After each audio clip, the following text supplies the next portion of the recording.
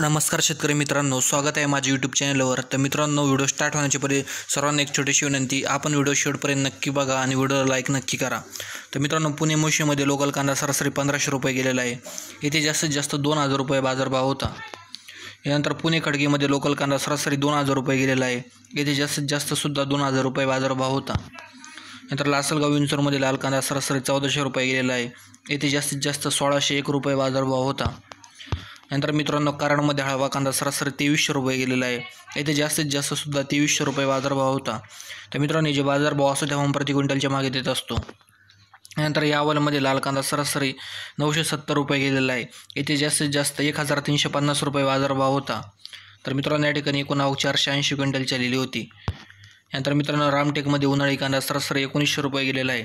येथे कमीत कमी 1800 आणि जास्तीत जास्त 2000 रुपये बाजारभाव होता। तर मित्रांनो, व्हिडिओला बघता व्हिडिओला लाईक नक्की करा। नंतर मित्रांनो, जळगावमध्ये लाल कांदा सरासरी 3000 रुपये गेलेला आहे। येथे जास्तीत जास्त सुद्धा 3000 रुपये बाजारभाव होता।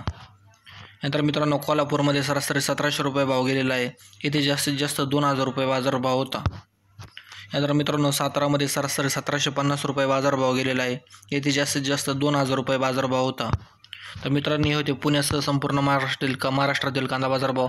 जर तुम्हाला व्हिडिओ आवडला तर आपल्या चॅनलला सबस्क्राईब करा आणि व्हिडिओला लाईक नक्की करा। धन्यवाद मित्रांनो। जय हिंद, जय महाराष्ट्र।